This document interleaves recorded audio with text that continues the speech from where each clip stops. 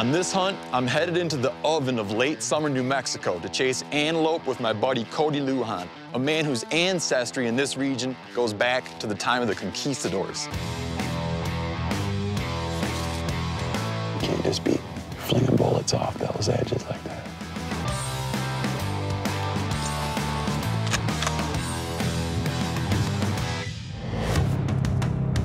I'm Stephen Rinella. To me, hunting isn't only about the pursuit of an animal. It's about who we are and what we're made of. I live to hunt and hunt to live. I am a meat eater.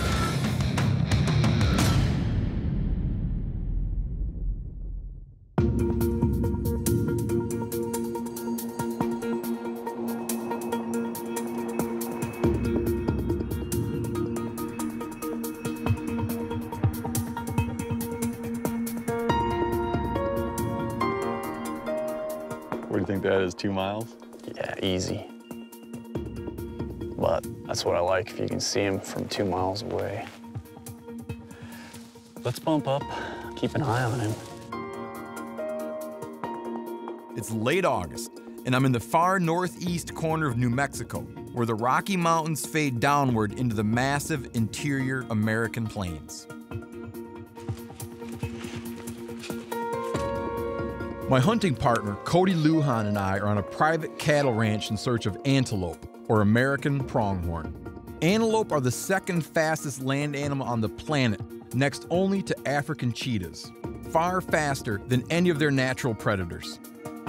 They have incredible eyesight, and they are the only horned animal to shed their horn. They are a little bit bizarre and a lot beautiful. What I love about these New Mexico antelope is they're really territorial here. We'll find them, even if we bump a big buck out of a spot, you can come back in the next morning, and majority of the time, they're right back where you left them. It's interesting how like-minded people find each other. Cody and I met through a mutual friend and immediately knew we needed to go hunting together. He has a deep personal and familial history in some of Western America's most rugged and iconic places, and he has a hunting resume to rival the best of them. He's a real meat eater and hunts with respect, reverence, and confidence. Neither of us being big on truck hunting, we parked on the edge of a large pasture and set out with enough water for the day. I don't see him yet. Oh, there he is. He just pop out. And as we approach the first buck, I tell Cody he's got to take the first shot. After all, this is his spot. This buck looked like a dandy buck.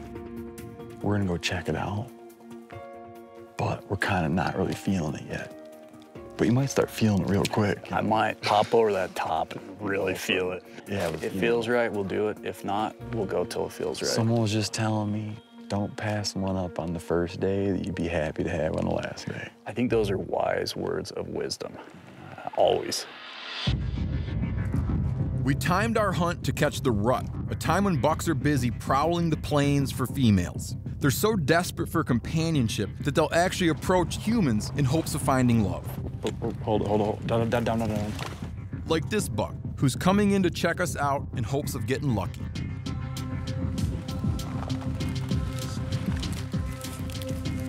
Just sitting down here and waiting. At this distance, the buck can't rule out that we might be a band of females. He hasn't done that leg stomp yet or flared his hairs on his back end, so he's not spooked. You'll see as this guy spooks, he'll flare all the hair on his rump out.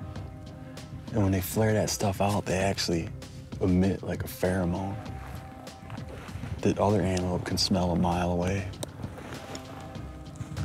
The smell of these bucks, this is gonna sound weird, but these bucks smell like Frito-Lay corn chips. It's the weirdest thing, man. He's definitely looking for company, Steve. He has no idea what we are. He's got his rump flared. Is he a little spooked now? Yeah. If you're gonna shoot him, I would do it. I don't know, man.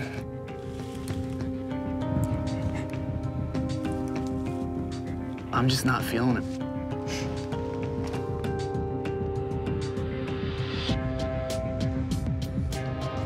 He's getting all majestic now, man. What do you say, Steve? Let's go look at some more. Yeah.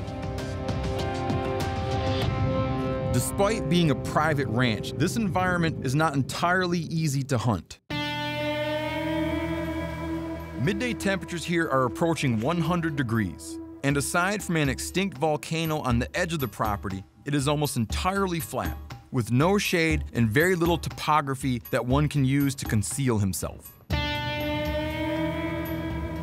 I've done a fair bit of antelope hunting, but always on open access ground where there's always a ton of pressure from other hunters. There, you never get the sense that they are behaving normally. And while I always take pride in doing public land hunts, I couldn't turn down the opportunity to hunt a patch of private ground where the antelope act like antelope.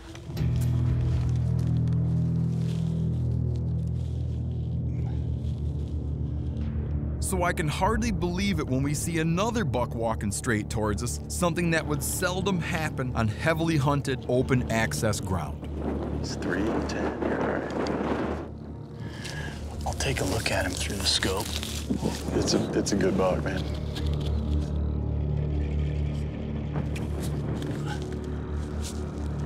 It's a real nice buck.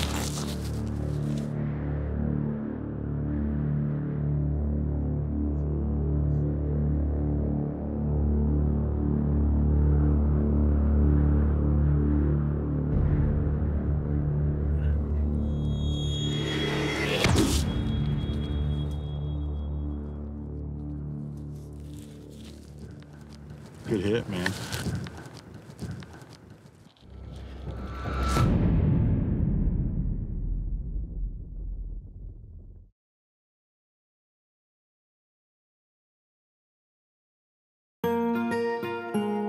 That's wild, these lone bucks just like see that movement and they just come. Like you see it with caribou a lot, you know, they'll see you and they'll think you might be caribou. Man, I've never seen antelope that were so like just unmessed with that they're like, the assumption is it might be other antelope. Right. And you know what that is to me? That assumption of other antelope, that is wildness. These animals aren't harassed, they're not pushed, they don't know what humans are, you know, and that, I think that's a testament to this place that we're on right now. These are wild, these animals are really wild. If you'll just kind of give me a sec. Yeah. One thing I appreciate about Cody is his almost spiritual connection to the animals he hunts. He conveys a sense of honesty and reverence and curiosity, almost a sort of mysticism. All right.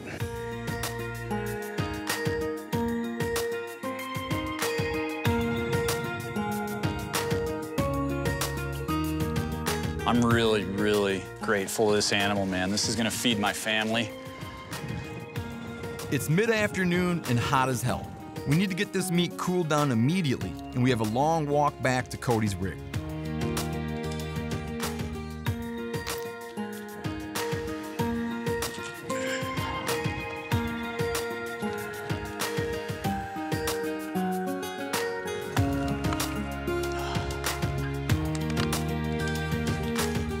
The cool thing about hunting with a local is getting the opportunity to sample local cuisine. And as it turns out, Cody's father, Harold, has offered to whip us up a batch of his red chili antelope tacos when we get back to the ranch.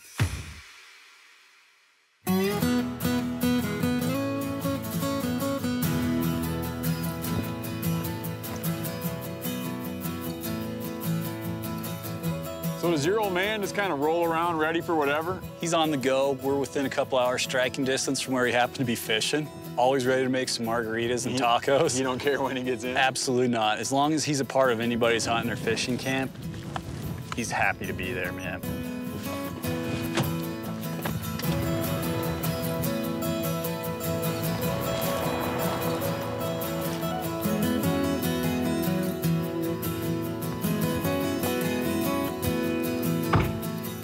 Harold, what's up? Hey, Steve. I appreciate you agreeing to get all squared away. This is a professional looking outfit you got going on here. We gonna make some antelope tacos? Yeah? Yeah.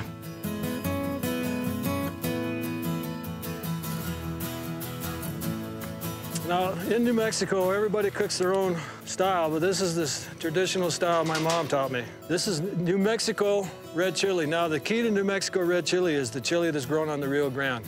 The chili is not that it's so hot, it's the flavor. Watching Harold cook, I know I'm in for a treat. First, he browns the fresh antelope loin in oil, then adds in some flour as a roux. Then comes the chili. This is coming out pretty good, actually. I don't know if it's gonna taste any good, but it looks good. You like the way it looks, though, at least. Mm-hmm.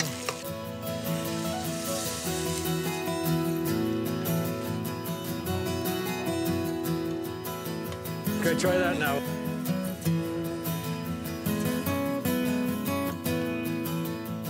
It's got like a subtle taste to it, you know what I mean? It's not like overpowering, man. That's the whole idea. That's what we go for. Is That's the whole idea. It's not so it's not just like super hot, you know? No, that's you're not. The whole thing is not to see who's got the hottest chili.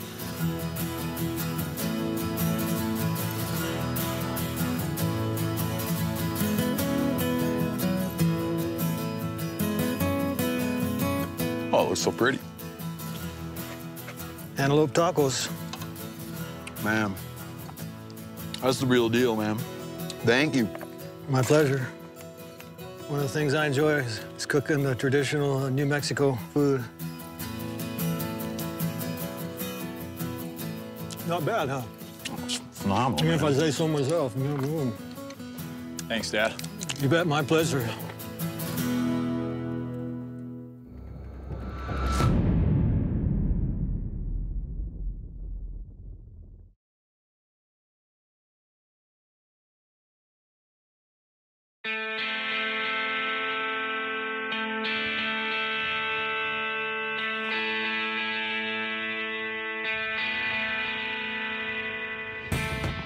First thing in the morning, we're out on the plains again. It's my turn to get a buck, and I'm hoping for a nice, mature animal. There's a property boundary right here. There's a lot of antelope action across that boundary, but they seem to move back and forth a fair bit.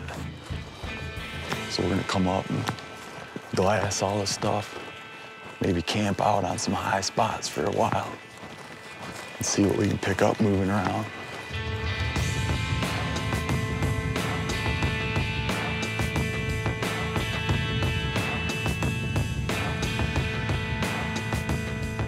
It doesn't take long to spot one. They're all over the place. But we're headed toward the sun on open ground, ideal conditions for getting busted. So we decide to swing a wide loop and approach him from a different direction.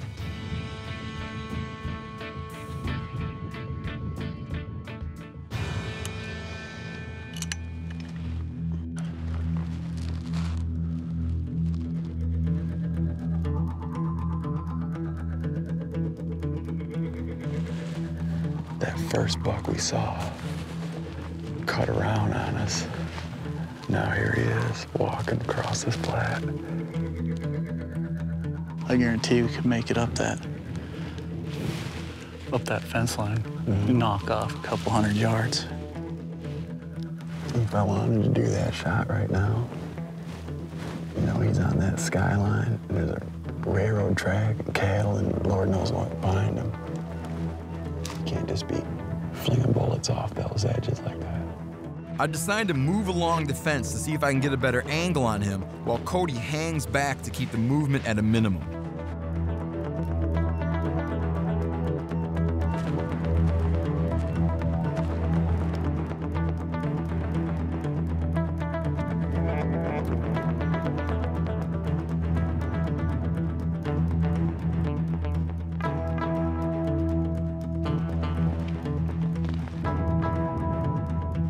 As I get up to the fence, I can tell that the landscape is just not on my side. I cross over to see if I can get a better angle, but it still doesn't look good.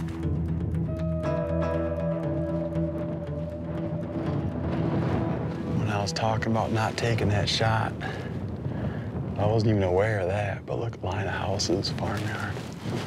Well, that's a good way to waste the best part of your last day.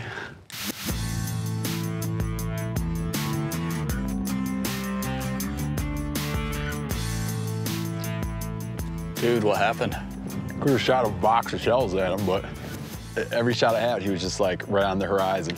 Damn. He was those like, you know, Can't take that shot now. just like perfect. But it's like he never got a backdrop. Well, that's good that you didn't take the shot. It's disappointing, but when you're hunting, you have to consider the consequences of your actions. With this flat ground, that bullet can go a long way to places unknown. Besides, we've got all day and there will be other opportunities. Sure enough, around midday, we spot another buck. We track him at a safe distance for a while until he beds down on the opposite side of a rise and beyond a herd of cattle, giving us the perfect cover in case the buck stands up and comes back over the rise and into view. When the cows scatter, we're exposed, unless the buck stays bedded. I trust my luck and hope that he will, and I keep moving forward. He's bedded down. I'm on his way here. Again, Cody stays back as I carefully make my approach. I've got his position marked according to a lone tree, so I plan my stalk using that as a guide. Once I'm close enough that the buck might glimpse me coming over the crest, I start to crawl on all fours.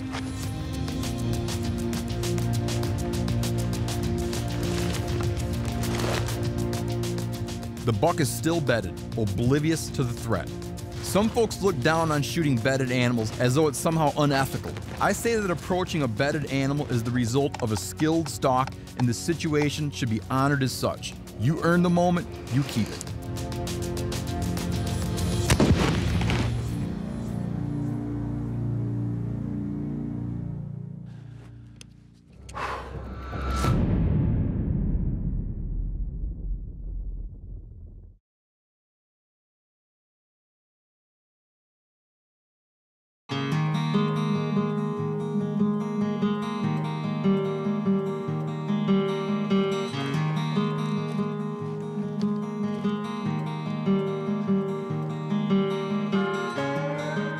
It's a dandy, a beautiful, beautiful animal.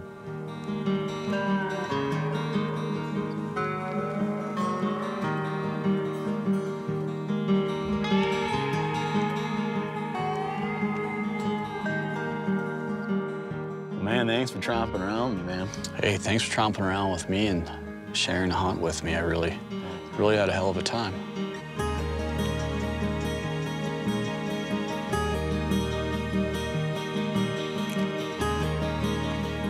As I start to gut him, Cody heads off to get the truck. It's still well over 90 degrees out here, so it's imperative that we get this animal out of the sun before he starts to spoil.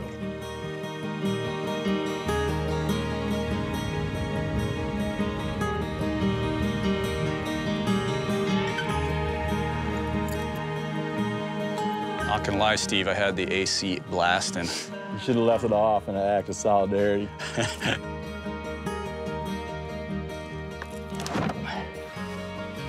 Okay.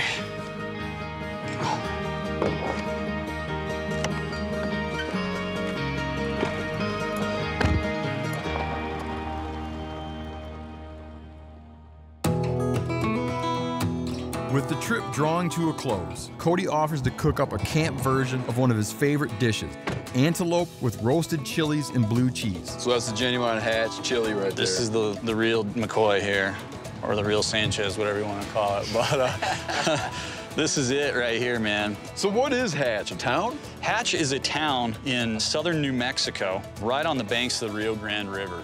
And, you know, Like everybody down there is growing chilies. everybody's growing chilies, man. It's a big deal. They have a big festival, and, you know, it's got to be certified Hatch green chili. It's the most sought after, copied chili peppers that you can pretty much find. I think they're great. And we eat green chili down here on everything. This is just as important to us as our fish and meat. I kind of like the mild, medium flavor, like my dad likes. We kind of go for the flavor. Yeah. A little bit of spice to it, but some good flavor.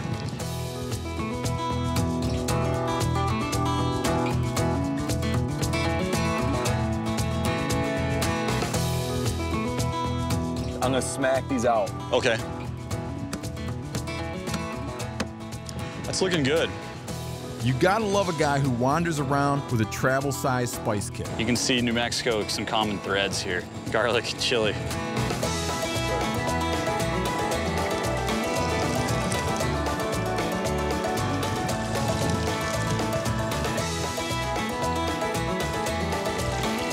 Let's say a guy doesn't have access to the Hatch Valley. How does he go about getting himself a... You can go online and actually, they'll ship it. They'll roast it, put it on ice, and overnight it to you. Really? Yeah.